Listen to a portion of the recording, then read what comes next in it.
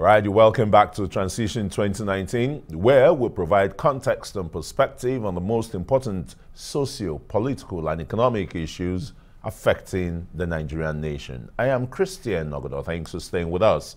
And I still have here with me Gabriel Suswam. Don't forget, he's a lawyer too, apart from being a two-time governor of Benue State, a former member of the House of Representatives, and you were even the chairman of Committee on FCT and Appropriation. Yeah, fantastic positions you've held there. And today you've been elected as a senator to represent the people of Benue State. Okay, before we look at the politics of the National Assembly, which every day keeps heating up, how would you respond to your party, the People's Democratic Party, advising Mr. President, to rejig the security architecture in order to combat and contain the armed banditry, terrorism, the various herders, farmers clashes, tearing this country?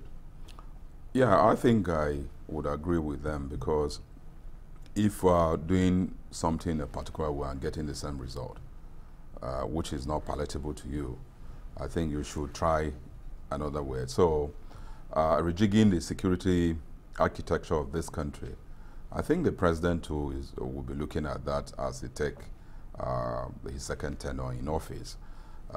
These security chiefs have been there. The result has been the same, and so there's a need to try some other hands and see what happens. And so I think the president is not unaware of the need to do that, because this has become too perennial for us to ignore it. Killings have resurged. I was discussing with the governor of Borno, and he told me that the Boko Haram scourge had substantially gone down, but there's a resurgence that is coming. Yeah. And the village in Konduga has been cleared of the people now, because they're accused of harboring Boko Haram. He was worried. Elements. He was worried. But every time, you hear that Sambisa has been cleared, these people have been defeated, and then, the chief executive of the place is saying that there is a resurgence, which is even more serious than what we witnessed in the past.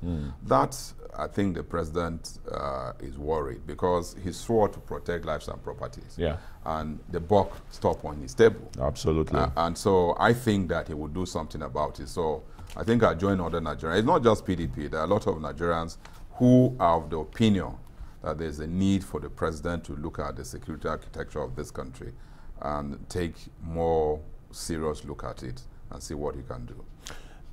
Before I go to discuss the issue of the National Assembly leadership, I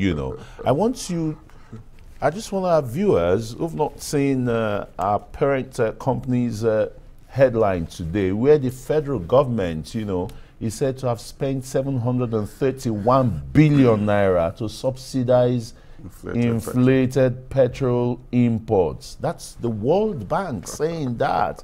The phenomenon of subsidized petroleum products seems to be the easiest way to, siphon the country's money. It was perpetrated when your party too was holding forte at the national level, and it's like this is now being the ante is being raised with this kind of damning report coming from the World Bank. The politics of subsidy is such that of oil.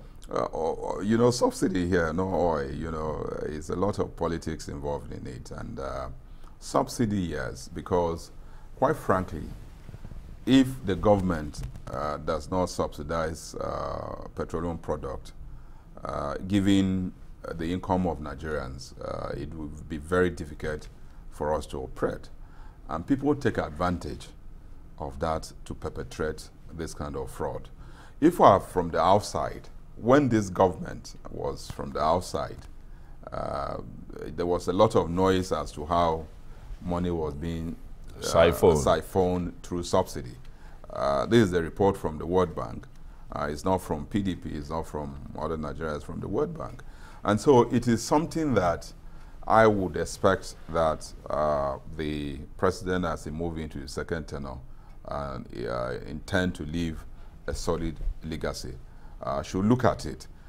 There are people there who are entrenched in this subsidy. Yeah, they are entrenched in it. They must be identified and taken out. Otherwise, you know, it will be difficult for anyone to do anything about it. It's a very sophisticated racket. It's highly sophisticated. It's not something that you sit even as president. It will be difficult for you to understand how it operates, except you decide to do a comprehensive surgical operation in that place. And a lot of people have had issue with NNPC, you know, because you have entrenched people that even when some of the MDs are out, they're entrenched in it. So it's a cycle. And so I think with this report, it will attract the attention of the president to sit down and do a surgical operation in the place. And another worrisome situation is that even with the rising price of crude oil on the international spot market, production and activities in Nigeria's oil and gas industry are declining. Yeah, you see, there are local issues in the production areas. You know, production, if there are security challenges, which we have, you know, some of the rigs, some of the pipes that are being blown up are not working. People can't operate there freely. There's no way you can enhance production. I know that, you know, there are quota allocations, I think 2.3 million barrels per day for Nigeria. I don't think we're producing that much. And so it affects everybody because the benchmarking of the budget has direct link to the economy of the country. And so if you benchmark the budget at X amount, and then the production, and base it on the production of 2.3, and you're having 1.8, you know, the effect. Ab initio, whatever budget you put forward has a deficit that will not be able to match your revenue that you're going to get on the country. So, you see, this is very serious, and I think that the president will take it at a very serious level too. I have no doubt that he will do that because it's his legacy. His second tenure is on his way out. What he's leaving behind is a legacy. He can't allow some individuals to be feeding fat, milk Nigeria really dry. Why you go down, if you go to Benue, there are people who can't even feed in a whole day. Then you have individuals feeding fat on the resources of the country. I think the president... Well, that's a huge problem and a huge challenge if people in the lands that... Benue State, the acronym is Food Basket of the Nation. What I'm saying, it's not just farming. You see, you can produce the yams. No, beyond farming, we've talked here before. Why are there no cottage industries? Cottage, small, that will employ it answers itself. Where's electricity? You know factors of production. You know the principal one. It's power. If you don't have power, you can't have a cottage industry. How can you afford to buy diesel? What will be the source of power? Because industry operates with power. It's not just in Benue. So we're not really planning for development in this country. Then I'm just looking. Sorry, Your Excellency, because I'm just looking at Senate's approval of the MTEF, UNFSP. you understand? MTEF is you saw, as far as this country is concerned, it's a mirage. Medium-term expenditure framework, it's a mirage. Because, it's not working. Because it can't work. It has never worked. See, it can't work because our economy is so unstable. MTEF cannot work in this country. It can never work. It's a joke. But with a with a 5-year, 10-year development plan work? No, you see, you need to have a stable economy. If you don't have a stable economy, you can't plan. You know, when this administration came into power, they were talking about zero budgeting, and I laugh. You can't do zero budgeting in this country because the economy is highly unstable. you know, when you put this MTF thing on the table, how do you plan when, you know, if... It's a monolithic economy we run. When now you know that is okay, oil production is the quota allocated to us 2.3. Yeah. This year maybe it's only 1.5. Next year it might even be less. How do you plan? How do you address the issue of MTF in such a... You know, these approvals have become a ritual. The medium-term expenditure framework in this country, the way our economy is structured, can never work. So it's waste of time. So nobody is really feeling the impact of all this. No, it's waste of time. So then even if we talk of diversification of the economy away from the monolithic, you know, culture of oil and gas, yeah, then there is a huge deficit again, like you're trying to talk about. Yes. Infrastructural, you know, apparatus like electricity and the rest. Why aren't we getting it right? Over the years, government in and out have tried to address the issue of electricity. Holistically? Yeah, holistically, but it has not worked because we need, just like I talked about the issue of subsidy in NNPC, we need a surgical operation in that sector. You know, Obasanjo started, the late Yaradua, may he so rest in peace, picked up, and then President Goodluck, where, you know, Obasanjo was the one who set up these Tema plant, you know, all over, I think about 10 or 13 of them. The essence was to use what we have to generate power. And the way it was rushed, there were mistakes. There are some of these power plants that were built without the gas infrastructure. And so you just have this, it is now that most of them are being supplied with gas. Now, the issue of distribution itself became a problem, because you see, we have the 330 lines. Yeah. Now, there are gaps in the looping of the 330 in such a manner that even if we produce electricity, it will not cover it will go to waste. Yeah. And that is what is happening, because I heard the minister saying that you know, about 3,000 of electricity produced are stranded because the government needs... Transmission is a security matter. It has to be addressed by government. Transmission line is not something that can be done by individuals. So government need to holistically, like you say, if I might quote you, sit down and look at how we can address the issue of electricity. It's not enough to privatize it. You privatize something, you give somebody something that can't work. It can't work. Whether it's in private hand or not, it can't work. It's built on fast sand, and so it will collapse. That is where we are. If we get electricity, even if we can just get about 10,000 megawatts of electricity in this country will change, the economy will change.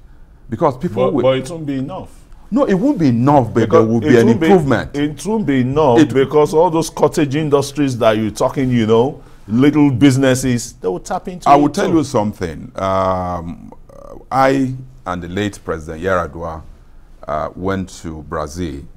And one of the issues we wanted to collaborate with the then President Silva Dalula, who is having issues now, was on the issue of electricity. And to our amazement, the man says that at the time we were there, about 95% of Brazilians could access electricity. 95% of Brazilians could access electricity. If 95% of Nigerians will access electricity here, this country will be a heaven. You know, we don't prioritize what we need to do. Electricity is at the core of the development of this country. If we have electricity, go to South Africa. You know, South Africa have moved to nuclear. They are beginning to have problems now. No, but there are outages in South Africa. Yes, but it's the management. South Africa have moved to nuclear power supply. Yeah, by Tesco. It is the management of it. Here, we can't even produce. They say that it's been privatized. Privatize what? Privatize something that is empty. It can't work. And so what we need to do, and I want to encourage the president to look at the issue of electricity with more seriousness. I think we're hasty in the privatization that we did in the power sector, because those things need, if we're giving somebody something for him to work with, you must give him something that is whole, isn't it? But, you know, a lot of issues in, like, for instance, like distribution. You said distribution has been privatized. Meanwhile, the transmission lines are not complete. So it's like putting once if we want our economy, if we want to change this economy, it's not even oil, it's electricity. There are Nigerians who have the technology to produce anything. You know, there was a gentleman the other time, I'm sure you are aware, who produced an aircraft. You know, so people need electricity to produce this. I went to South Korea when I was governor, and I went to a house. We wanted to buy a rice milling machine. It was husband and wife and children that are producing small rice. Yeah, no, big ones, the size you want, in their house.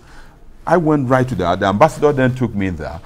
It's a family in their own home that are producing this. Because of what? There's electricity constant.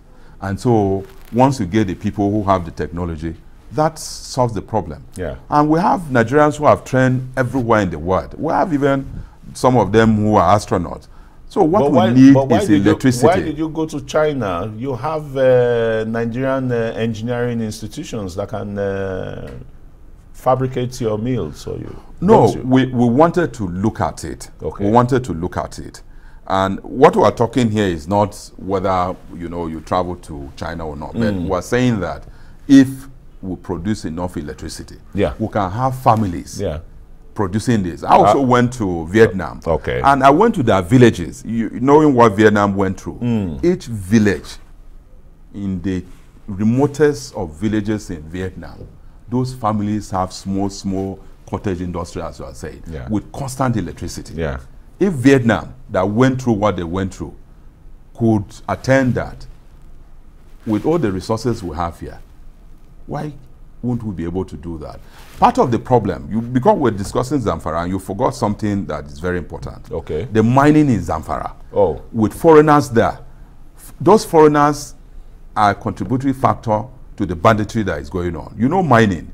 You know what mining did to Sierra Leone. You know what it did to Liberia. To Liberia, yeah. Even Congo. I'm happy that the president, I would have wanted that it should be disbanded, not just suspended, for some time. Because those foreigners have nothing to lose. That the not one of them was ever now, attacked. because they're the one funding that. You know, when they're producing gold and other very valuable mineral resources in that place, you know, they're paying those people. They're buying arms for them. I think that those foreigners who have been mining there, some of them should be arrested and interrogated. And this monies don't come to it doesn't come to government coffers. So we have these resources that can be channeled properly. You know, I'm sure that if this was a funding program, people would be asking, so in your position, what will you do? You know, there are these questions that people ask, but then it is for us to put ourselves together, quite frankly, and then Nigeria will be a better place. But electricity is at the core of it. Okay, Nigeria will be a better place. And the jostling again in the 9th National Assembly is really hotting up. You're coming in there to the Senate. The North Central says they have the right to produce the president of the Senate, whether APC is in majority or not, you know, because it will only be fair to zone the positions appropriately. Is zoning helping the politics, you know, in this country? If you take the National Assembly. You see, zoning was introduced by MPN, and the essence was to address the cry of marginalization at that time, and that is why they said it's okay. We have 6 geopolitical zones. Yeah. Let's give every zone a major position.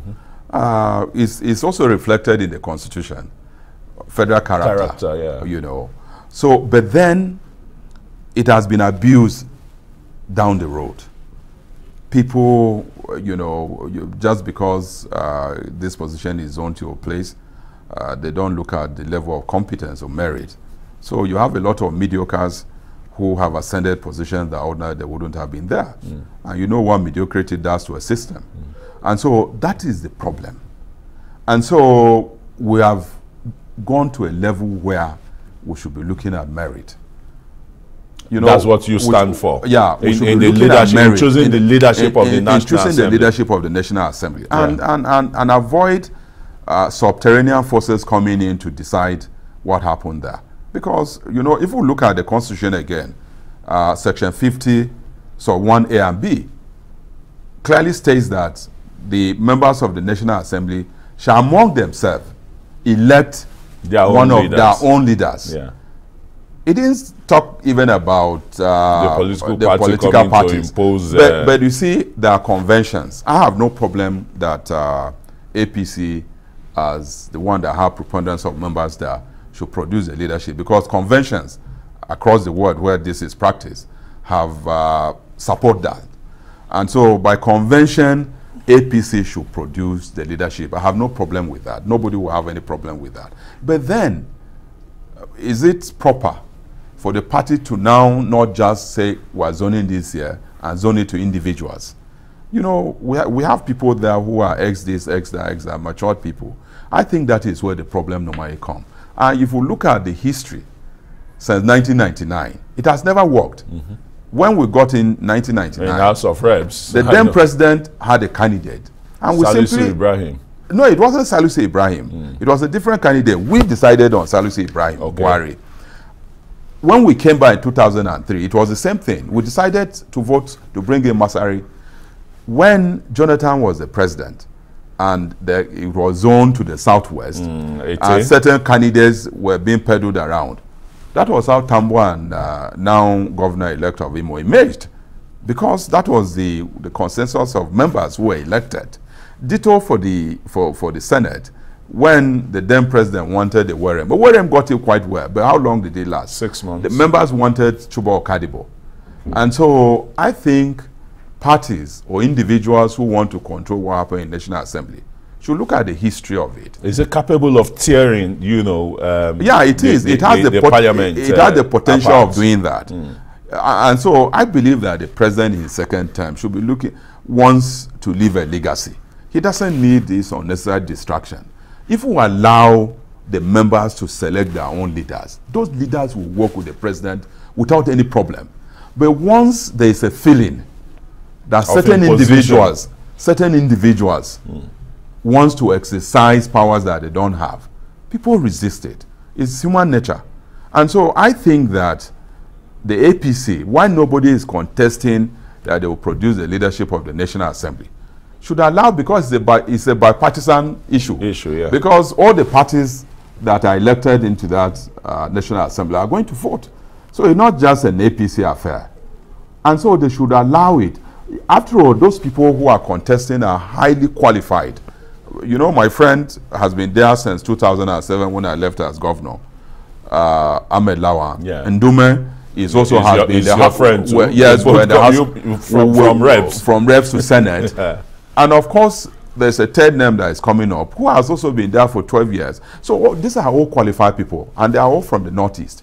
So if they come, we decide among us who become the presiding officer and the deputy presiding officer. Yes, you forgot to mention Guje. That is what I'm saying. I said that is the third name that is coming in. He's also been there. He's been governor. He's been minister. He's been governor. He's now the third. He's now going in for the third time.